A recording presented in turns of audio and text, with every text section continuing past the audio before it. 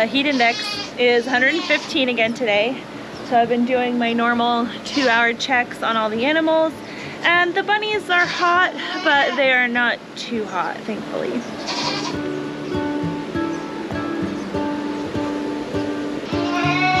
What are you doing with your tongue? Huh?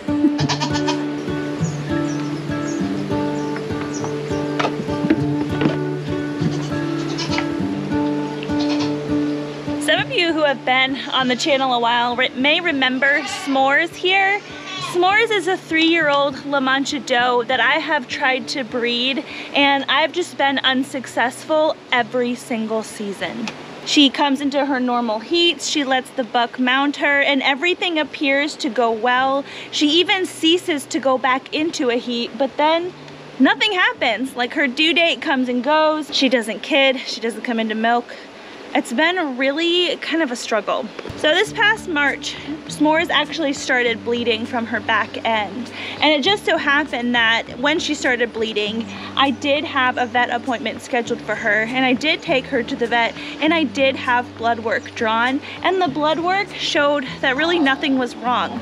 She didn't have any of the common Caprine diseases, and she wasn't deficient in any minerals, which is one of the things that I suspected, that maybe she was mineral deficient and wasn't able to retain a pregnancy. But that proved to not be the case. So the vet and I, we have our hands up a little bit in what to do with her. I had considered putting in what's called a cedar inside of S'mores to induce her into a heat out of season and see if we can get her to breed by basically artificially inducing her heats. I haven't decided to go that route quite yet. I'd really like to be able to use her with Hamish, our brand new La Mancha buck. And right now, Hamish, he's really tiny. I'm not sure that he would even know what to do if he could even reach at this point. So I plan on holding her over until fall time when she'll go into her natural heat cycles. And I've got a little bit more hope this year than I've had in years past, because I may be starting to figure out what's wrong with her, or at least it's an option, and I want to go over that. So she's gonna get pretty antsy with me because it hurts, but S'mores recently hurt her foot.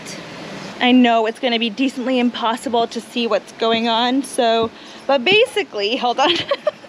So goats have a cloven hoof or a split hoof, and something happened where S'mores got something stuck in between her toes, and it actually went through one of her hoof horns here and came out the other side. I never saw what the item was, but I could see the aftermath, and she was favoring this foot quite badly.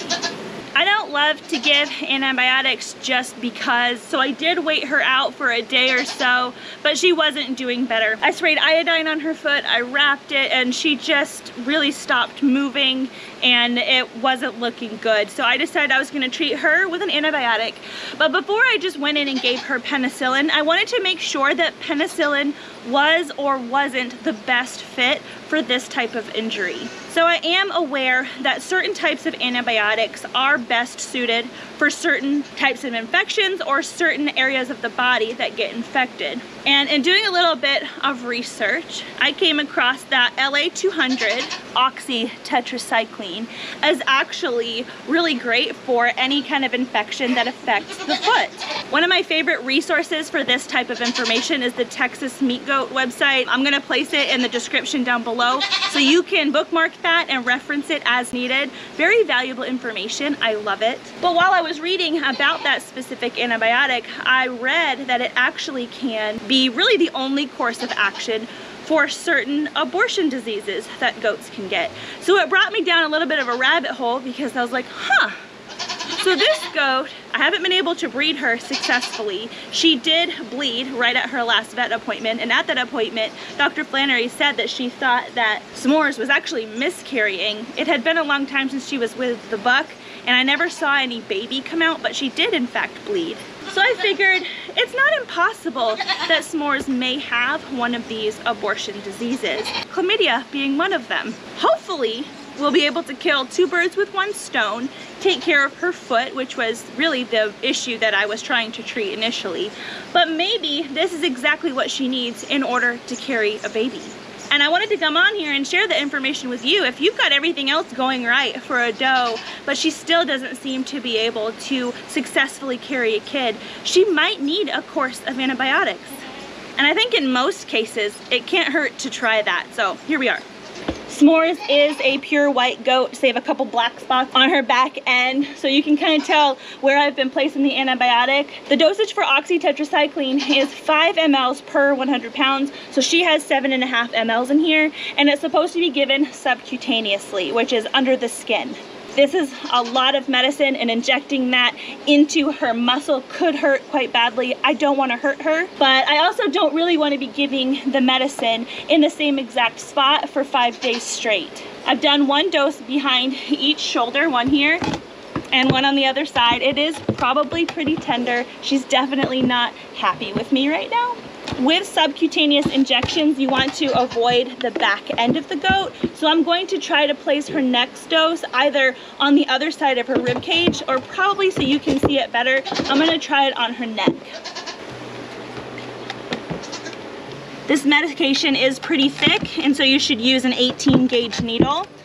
And you're just going to pull the skin out, make basically a tent or a pocket for the medicine to go into. She's going to be mad, and then place the medication. Oop.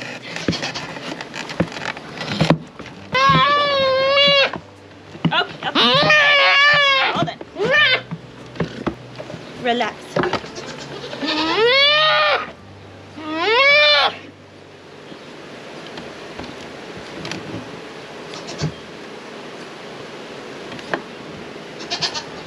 So that went well. I'll probably not edit that out because that's just real life. She moved, I got in her muscle, it hurt, but I ended up putting the rest of the medicine over her rib cage, and she did get the dose for today. Yeah, are you mad? I'm sorry.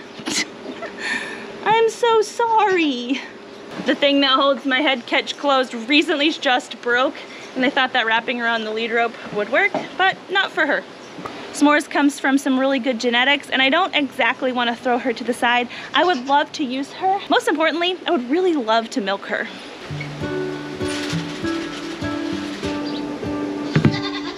This is what we do. Good girl.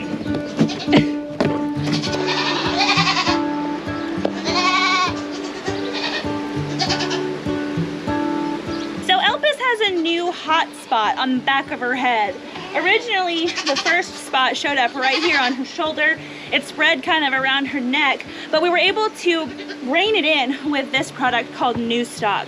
I've been putting this on the spot on the back of her head, and it doesn't seem to necessarily be working. I put that New Stock ointment on her head this morning, and she's rubbed it completely off. So hopefully the hot spot spray will stay on for a little while. I've been spraying her once a day, sometimes twice, and this is really only the 2nd day that I've done that hot spot treatment.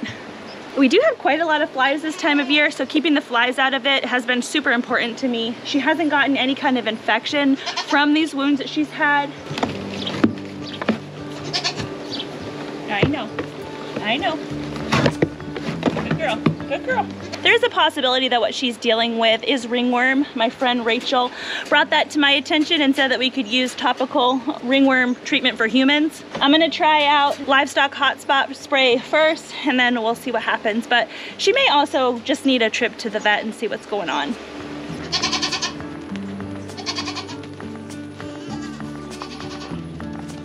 Hey, sweetie. Hello. Yeah. Come here, back up. That's getting better, huh?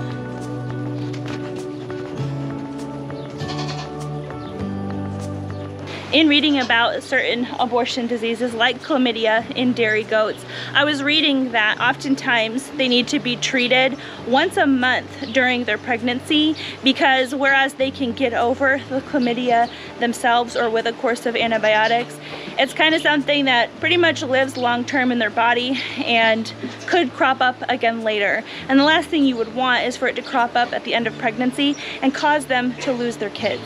So I think I am going to take that course of action with S'mores. She's gonna go through this course of antibiotics right now, and then right before we breed her, we'll put her through another course, and then I will treat her not with a 5-day course each month, but once a month I'm going to be giving her oxytetracycline to keep that chlamydia suppressed and at bay, and hopefully we can have success with that line. Don't be mean.